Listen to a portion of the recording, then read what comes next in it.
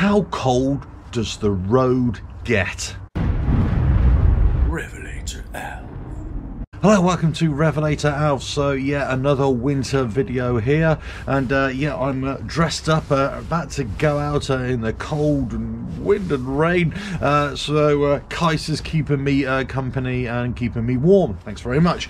But I wanted to do a very quick video with my laser temperature thing here to show you the difference between ambient air temperature and actual road temperature and why this is really important. Okay, so right now outside air temperature here is 8 degrees, so it's a little bit of a mild day. If I measure the temperature of my garage floor, and it's actually saying 4.8, so it's nearly 4 degrees less. Now what I'm going to do, I'm going to take it out onto the open road and show you exactly what the temperature difference is, let's say on a cold road, and the ambient air temperature. I always try and keep a thermometer these days in my saddlebags, especially in the winter, not on the exhaust side, on the other side as well, of course, and just let it adjust to the ambient temperature.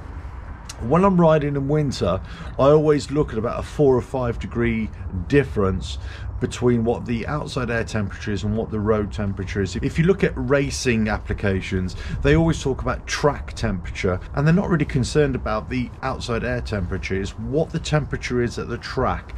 And basically in the summer you can have a really hot track because it bakes the surface, the sun bakes the surface, and it retains the heat.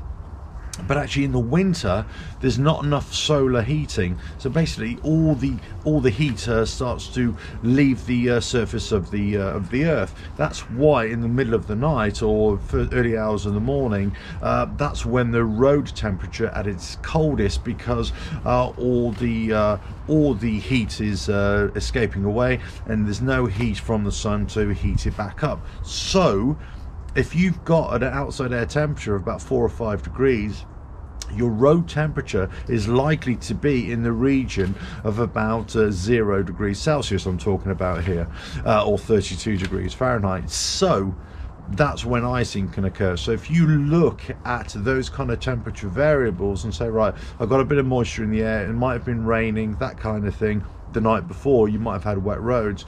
If you get a temperature around about 4 degrees, your road temperature actually might be at 0. So you've got to be really careful there about riding on untreated roads, especially because it might be a risk of ice. Now if they're treated, yes, that will help with that as well, but always be aware that you might enter a bit of ice. Anyway, so I thought I'd just quickly show you.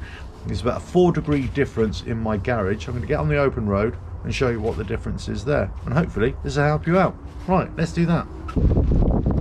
Right, so quickly pulled over to the side of the road here again, and just wanted to show you, well, it's still just over 7 degrees Celsius. Let's see, this is a really quiet road. Let's see what the road temperature is here. There you go, pretty much the same as it was in the garage, 4 degrees, so 3 or 4 degrees difference. So if you're operating around about outside air temperature about 3 or 4 degrees, watch out for frozen roads. Definitely something to consider, especially when you're out on your bike as well, and especially if you're going on untreated roads or back roads as well. Just take it easy out there. Hope you found that useful. Don't forget to subscribe, hit that bell, like and share, and check out the website RevelatorAlf.com. Ta-da!